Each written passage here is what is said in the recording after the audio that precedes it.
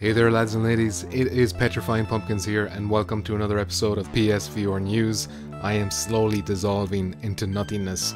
Before we start this video, please consider liking and subscribing if you enjoy what you're seeing. That out of the way, let's jump right into it. Alright, first things first, a bit of breaking news that I spotted on Twitter thanks to PSVR Underground aka AJ who tweeted this, or retweeted this I should say. I went to check it myself on the PS Store, I'm in Europe, so it is up in Europe. This is of course Layers of Fear VR. This game has been out on the other platforms, I think Oculus, Quest, Rift, whatever. It's been out for a while over there, but there is a listing on the PS Store now and it says it's coming soon.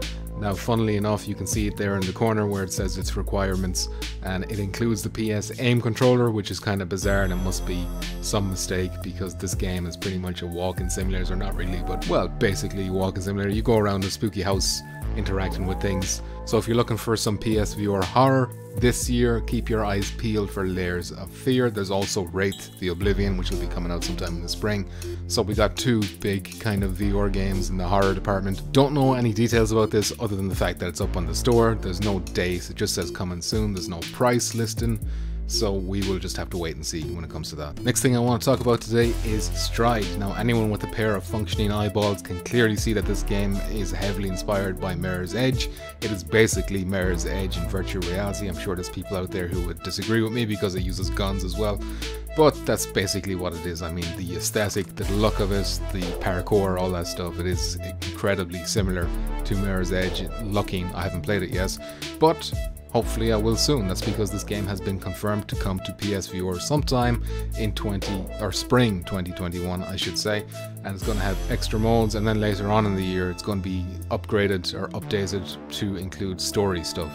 But right now it's going to be launching, well, not right now, but when it does launch it's going to have like an arena mode, endless mode, stuff you may be familiar with if you've played Super Hot. It kind of has a little twist of Super Hot in there as well. So yeah, this game actually looks really cool and I'm looking forward to getting my hands on it. Finally, I want to talk a little bit about Pokerstars VR. Now this game has been out in the Oculus for years I think at this stage, and the PSVR has been severely lacking a poker game for some reason. We're over 4 years into the PSVR's lifespan. We still don't have a proper poker game, or any poker game maybe. Unless you can play poker in Rec Room, I'm not too sure about that. But anyway, it's ridiculous that there hasn't been one, and that is up until recently. Now we've already talked on the channel about how, you know, this game has been leaked. It's not officially confirmed, but you know, it's the elephant in the room. The game went up on the PSN store listing, at least the American PSN store.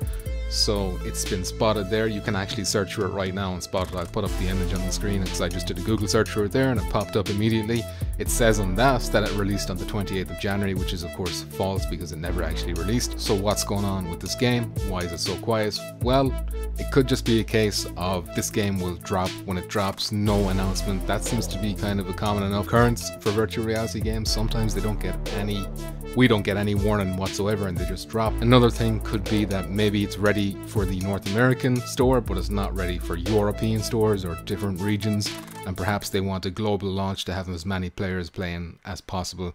That could be a reason why they're doing it, or at least that could be a reason why it's been delayed, even though it's not really delayed because they never announced it, but you know what I mean. Anyway, anyone who's a fan of poker, but not even just poker, just social interaction, this game has a lot of, I would say, werewolves within vibes I'm getting from it. There's a lot of messing around with people.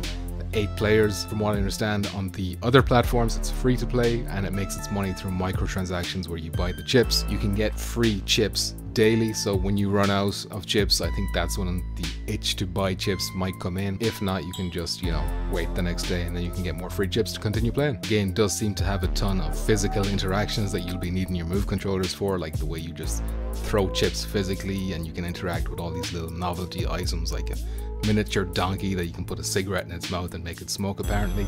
All kinds of crazy stuff. So this game I think will be an excellent addition to the PSVR library, especially in the multiplayer department, and we can add it to the bullet roulette, werewolves within, that type of roster, and hopefully there'll be, you know, well, poker's poker, you know, It's like Tetris, it's like Solitaire, whatever. It's just a classic game. As long as that works, as long as it's not buggy, then it's guaranteed to be a good game. So keep your eyes out for Pokerstars VR. Hopefully it won't be too much longer, and it might just be a case of not being announced at all. It might just pop up on your stores, so maybe check it every once in a while. Now before I end this video, let me thank my Patreon supporters who are on the screen as we speak. Thanks to their generosity, they're helping keep this channel nice and moist. In particular, let me give a huge shout out to the following top tier Patreon supporters: Tradition, Crumb, Chopped 517, Pete Hawkins, Daniel the Pumpkin Patch Kid, and Columbus Thomas III. Thanks very much for that support, it really is appreciated for the channel. If you'd like to help out as well, you can do that at patreon.com/Petrifying Pumpkins, link to which is in the description below. But if not, I'll also be happy with the likes, the comments,